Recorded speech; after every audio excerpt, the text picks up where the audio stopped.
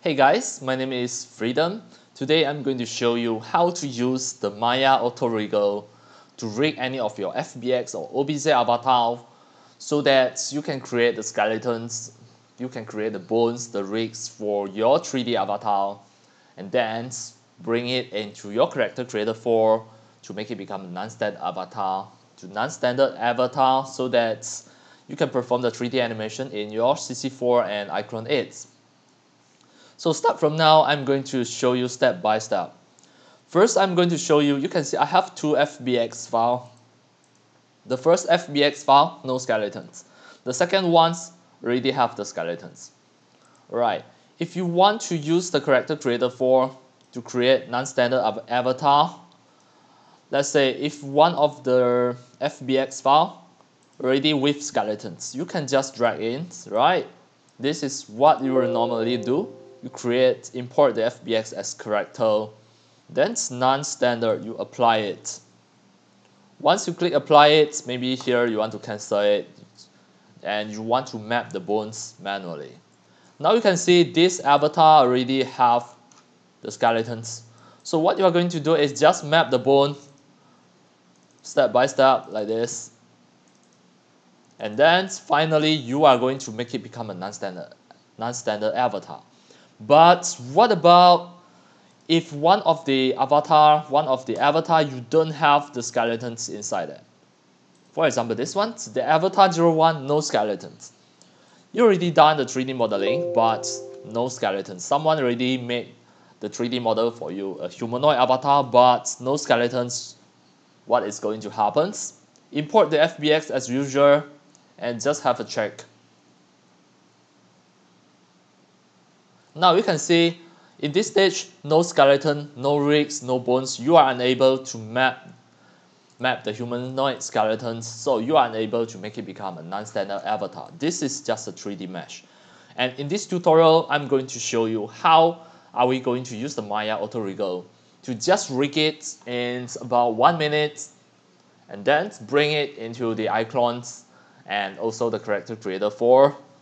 And you are going to use the character creator 4 to map the skeletons. But what about the auto rigging process? We are going to use the Maya. So start from now, I'm going to show you step by step.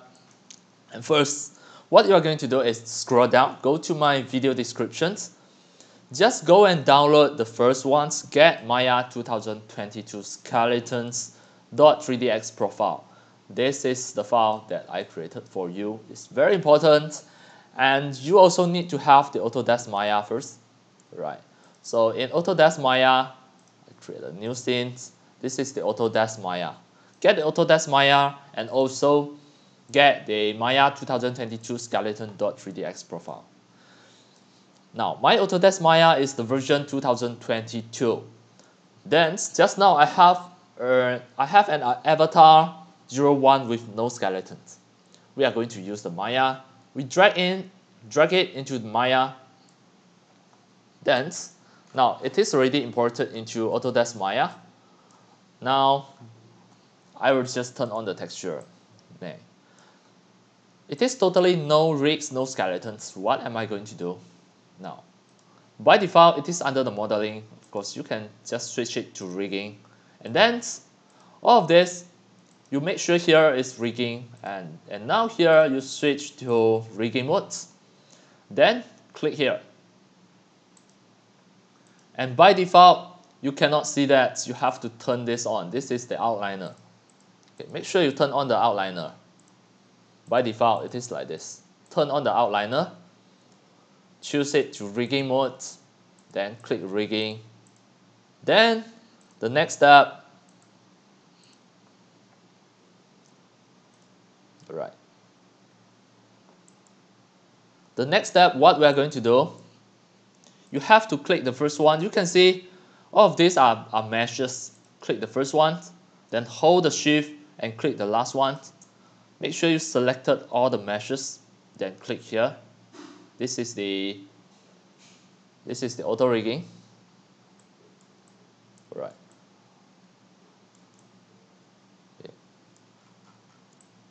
Click the first one, hold the shift, click the last one, click here. Next, you choose the step by step and then click plus then click plus. Now all the meshes already selected. Next, create a guide here. Once you click create a guide, it is going to appear some of the dots here. So next, what you are going to do is just to switch it to the correct places. You can see all of these dots, some are not at the correct places. For example, this 5. I'm going to press W to just push it up so that make sure it is at the correct position now. You can see the knee, click, then switch it up. And then you can just click here to make sure it is going to apply at another side as well. Now done. Check all the positions of the bones, click this one. Here you have another reference. Move it to the correct position. And then apply to another side as well. Or you can move this side and apply to another side. Now here, of course, this one is not at the correct places. The arm, the wrist, next. Apply to another side. Once you feel satisfied already, what you are going to do is, wait, here, like this, apply. Once you feel satisfied, you can just click here to create a skeleton, and also click create updates. You have to finish all these 5 steps. Once done already, what you are going to do. So now everything already done. Next is, you can see this is the cloth mesh and also the skin mesh. We are going to make sure the cloth. Okay, this is the cloth mesh. We can adjust it here, this one. Go to the sculpting, double click here. And then this is the size. I'm going to fix this.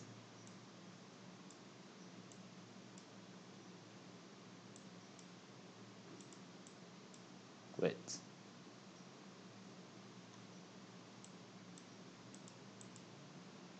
Select this.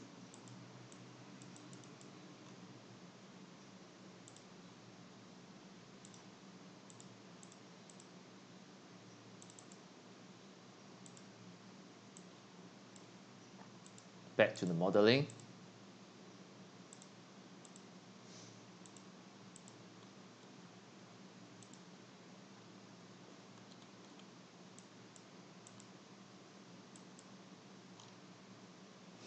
Alright, it's okay. This one you have to do before the rigging process. Of course, now this is the dress. I can just click the mesh. Sorry. Back to the rigging mode. Go to the skins, then unbind the skin. Now this one already get the freedom. Now, then going to sculpt it again. Of course, you can adjust all of this collision. Alright, like this.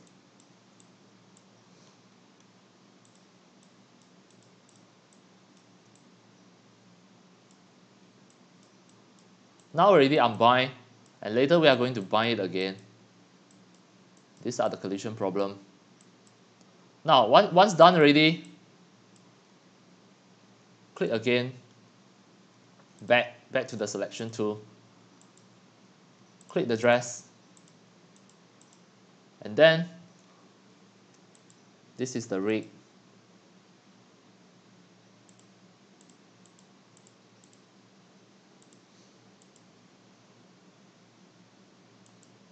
This one. Alright. Click and hold the shift. Sorry. Click the dress, hold the control, click the rig. Then go to the skins, then bind skin. Then next, click the skin. This is the body. And then hold the control. Then click the dress. Go to the skin. Copy skin weight again. Something like this. Then everything already done. So next, we are going to export it, export as FBX file. So I'm going to click File, Export All, Export as FBX file. I'm going to export it on my desktop. I click the desktop. The file name, I'm going to name this as female01 rig. Right, this one already done the rigging process. I click Export All. It is going to export it as FBX. Next, we done already. We already finished the rigging. Next, we are going to go to the character Cradle. Right, this one I'm going to start a new file here. This is the character Cradle 4. First, you drag in the female01 rig. Drag in and import as character, non-standard. Click Apply.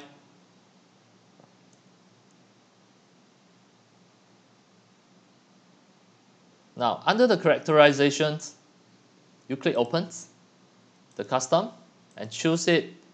Choose the one on my desktop. This is the Maya 2022 skeleton.3dx profile. You can just download it from my video description. I already put the link at there. This one, the Maya 2022 skeleton. Double click and then click OK. We untick the T-pose. We only want the bone mapping. Click OK. Now everything done. Click Active. Done. Click Active and click the characterization. Now this one already become an iAvatar. We can just click File, Export as iAvatar. Export as demo. I'm going to export it on my desktop. This is the female01. Export it as iAvatar. It is here already. So next we can just test it in iClone. This is the This is the iClone. The iClone 8. Drag in the iAvatar. And we are going to just test some of the animation. Try to play. You can see this avatar already become an iAvatar that can perform any of the 3D animations.